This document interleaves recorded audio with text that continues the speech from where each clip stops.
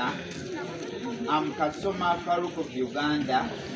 Candidate, I'm going to give you the winning strategy or the rocket science strategy to help you succeed in your exam. The first strategy is choice of questions. You must choose the easiest question. Don't choose a number because your mother did the same number. But you must choose the easiest one question. Another key strategy, you must finish up the required numbers. Then, as you are going to approach the real world, the message is cooperate with one another. It's called unit of purpose. Someone can get an A in school and gets F in the real life.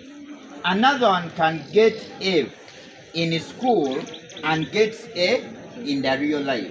So we need one another. In whatever you are doing, it takes just a small thing to greet someone. You tell someone hi. It is a simple game because the message is we need one another. Another issue. As you are approaching the world, you must have some secrecy. It is called secrecy. Because we have one Kasoma Farouk of Uganda quote which says, women don't have secrets and this is seen in pregnancy. You do a secret to the woman, she exposes it. It is bad. So you must have what? Secrecy. The last message.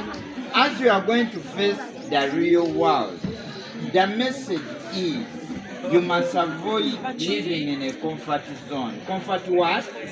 Zone. Comfort zone, this is where you are living there, you assume everything is okay.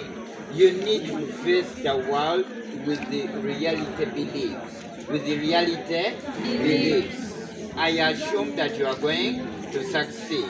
The last message, new levels lead to new levels. Whenever you go to a new level, expect a new one. Now, I wanted to continue, but I have a principle. The principle is a good speed should be short like a mini skirt to impress someone and long enough to cover the subject matter. Thank you very much.